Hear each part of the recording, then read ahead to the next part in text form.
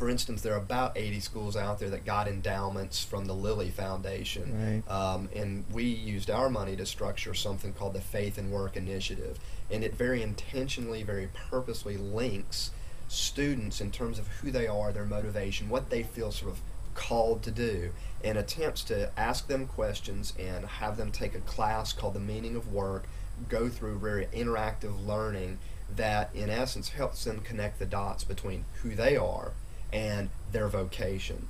And oftentimes those two things are disconnected in just sort of a standard educational process, right? Right. Get your degree, go get a job, and sort of figure out who you are in the process. Well, we hope that happens everywhere, but we think the reality of it is that it doesn't happen everywhere.